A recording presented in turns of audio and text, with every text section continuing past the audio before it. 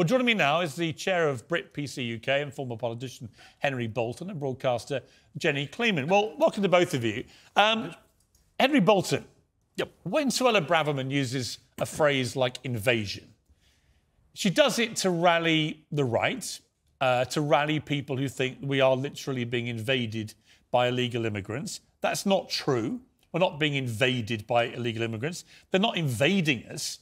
These are, in many cases, desperate people coming because they have nowhere else to be. They've been maybe in war-torn countries. Not all. Some are gaming the system, we know that. But to describe them as an invasion is such inflammatory, stupid rhetoric.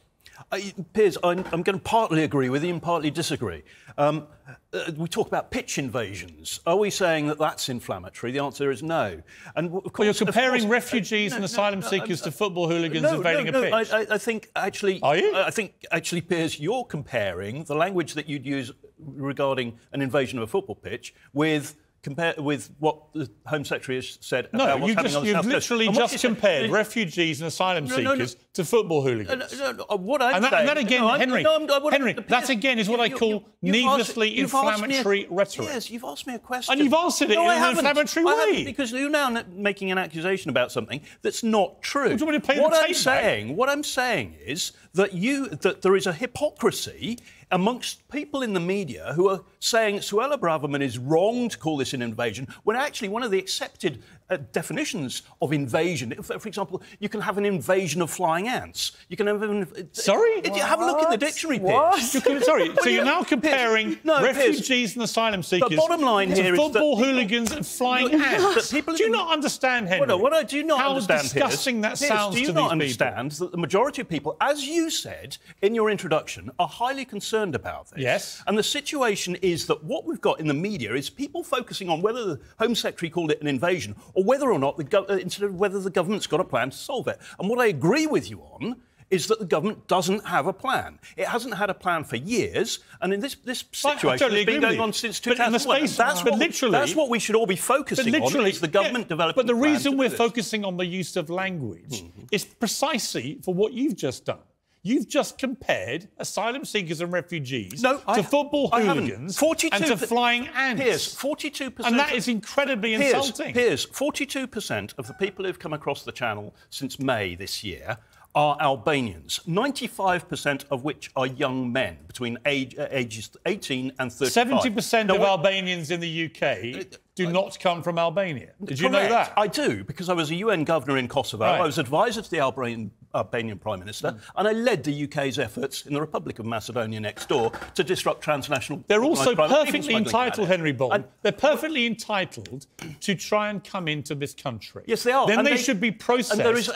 Then they should be processed for asylum if they qualify for that. And they are at the moment. But they are not, for example, in Germany or France, because Germany and France have said no, because Germany and France recognise that Albania is a safe country. And the reality is that we've got an issue here which comes together, and I've got Albanian friends. I worked in Albania. Don't try that. No, I worked in Albania, Piers. Don't come that with me. You're really being quite aggressive. You're trying to push an agenda here. Your language is Braverman-like. No, my language They're all a bunch of football hooligans invading us. They're a bunch of flying ants. They're not. They're real people. You did. You compared them to flying ants and hooligans. Piers, will you please let me get a word in? Yes. Thank you. I said that I feel that's a hypocrisy between the media, who are perfectly happy using the word invasion in relation to football fans who go on the pitch. And you are saying that Braverman's not right. You'll call it a football invasion, but you... Sorry, let me explain to you. We're going into ridiculous detail. Actually, we're not. We've got 40,000 people. All right, let me bring in Jenny. Coming to the South Coast. All right, if I just say, that's Jenny, the problem. I think... Jenny, here's the problem. The casual use of this kind of language and analogy is exactly part of the problem. Is that when you compare genuine refugees, which many of them will be, people seeking asylum, many coming from countries which, by the way, have been war-torn because we started a war there. Not in Albania, would you? Oh, my God. No, but we have in places like Iraq, right? Not in Albania.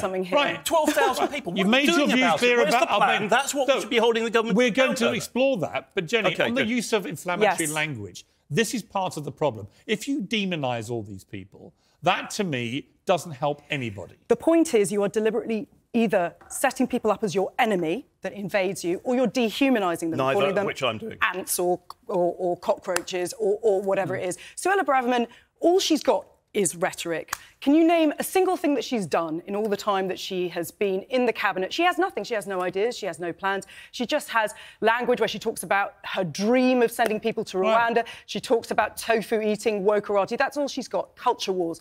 She uses this language to deflect from the fact that she doesn't have a plan. And the problem is not the invasion of migrants. The problem is the backlog. And the backlog is caused by problems at the Home Office with processing people. Yes, there are record Henry, numbers you would agree with? I would agree. And yes, Piers, it's not an invasion. I've helped 14 governments to solve problems of nearly this scale successfully. I agree. And my point, I would totally agree. There is no plan, the process is wrong, the law is wrong, that there are these knee-jerk reactions coming out of the Home Office and the government, such as you were quite right, and I totally agree with you regarding the ridiculous idea of sending them to Rwanda. This is all ridiculous stuff.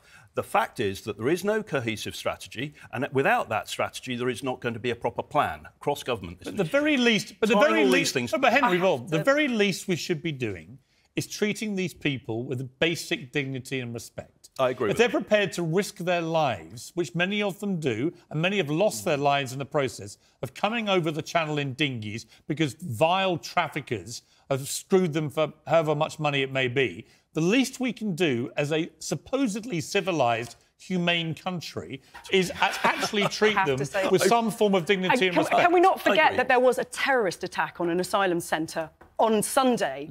And we know that this kind of language, dehumanising language, treating these people as invaders, people who are coming to take over our country, people who are insects, is the sort of thing that enables terrorists to commit these terrible attacks. So Henry, let me ask you something, Henry Bolton.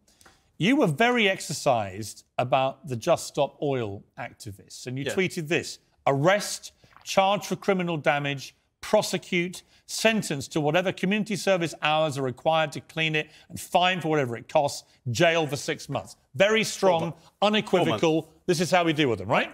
I'm a former police officer as well, Piers, and I have arrested people for lesser criminal damage than that. Yeah. The Crown Prosecution Service have made the decision to charge. They've gone to court and they've been sent to jail and given community service and What was your reaction when a maniac threw a petrol bomb at a Dover migrant centre? I'm appalled. Really? Okay, yes, Let me remind you what you actually tweeted. Hang on. Twitter has 140 Let me remind you of what you actually tweeted. Go ahead and then let me comment on it. Reports somebody threw petrol bombs at the Dover migrant centre, which is on fire, then took their own life. This shocking news shows the level of frustration. It does. It's shocking news because... Sorry? Level of frustration? You think it's not shocking, and you think that this was an absolute racist lunatic. Fine, waging a terror campaign on innocent migrants in a migrant centre. There is something that I think all three of us can agree on. And yet you seem more appalled and more draconian about a bunch of people spraying paint on buildings than you are about a bloke trying to murder people. Now you're being ridiculous. No, they're your tweets. Literally your tweets within the space of 2 days. That is the context of what I think all three can agree on, is that the government doesn't have a properly cohesive and thought-through plan for this. Yes, but and what I'm saying is that when you've got that level of frustration growing in the population, you're going to see these problems. I'm not justifying them. Fine. It feels like a justification. It doesn't. Unfortunately, you put it down to it shows how frustrated people are. No, it shows there are murderous maniacs who are racist, who want to kill migrants. Of course. That's what that showed. Piers, if you look at my career, I've spent most of it fighting people like that. You can understand people being confused, and Henry. You can understand the... You seem more angry about Just Stop Oil protesters. You may be confused. I am not, nor are most people. You didn't say the Just Stop Oil protesters were frustrated, and that's what led to them doing what they did you? You said lock them up. No, I agree.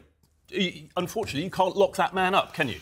Right. What I am saying... No, he killed himself. What I'm trying to illustrate here is that there is a need to put pressure on the government to come up with a cohesive plan. And you cannot deny... All right, Jenny... that there is severe frustration. I think we can all agree... Look, I think most sensible people can agree it is ridiculous, these numbers rocketing of people coming over illegally on dinghies, and it has to be dealt with, and nothing so far has worked.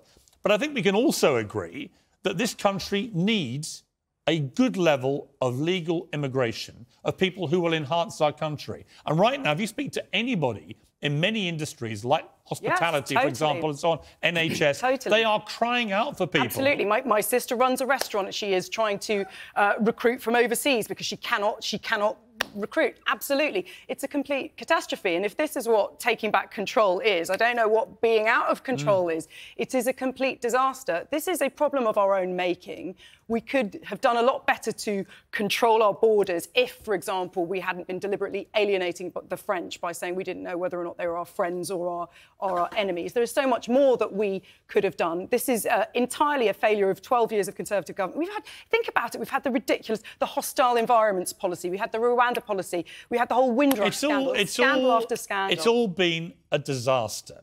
And what we need is proper leadership to actually sort the two problems out. One, how do we stop people risking their lives and possibly dying being trafficked over the channel? And secondly, how do we have a better system of asylum and refugees which actually deals with these applications quickly? But to do that, and we work out who should be here and who shouldn't, because we actually lag quite far behind many European countries on how many we take in anyway. We need a good, competent Home Secretary to do that, though, one that is driven by pragmatism. And Piers, I think that's what the conversation that really we should be having, and all of us putting pressure on the government to respond. I agree. It is where is I the agree. plan, and but what's Henry, that plan I'm look going to like? end by how I started in saying that the use of language is very important. You do not get anywhere in this debate by demonising people, by using subhuman language about them. And for my point, I would like to say that I agree with you. I do not and have not equated, however you'd like to put it, however you'd like to present it, I have not equated the refugees and the asylum seekers and migrants Okay. to Let me explain. President Putin Okay. or let me to explain. flight Let me bans. explain exactly. They are simply let me explain, a large number, let me explain, uncontrolled, let me coming explain onto our coast. Exactly. And that's got to be dealt with. Let me explain exactly how you did compare them one more time. Because you said the use of the word invasion about refugees and asylum seekers was justified because we use it about football hooligans and flying ants. I said it was and appropriate. that, I'm afraid, and if you is look, an analogy is disgraceful. But I also posted the Oxford Dictionary definition of what invasion is. And in that sense, it's difficult to deny that it was appropriate. No, it's not difficult. It's only difficult if actually you look at them as less than human. We've got to leave it there. Jenny, Henry Bolton, thank you very much indeed. Still to come,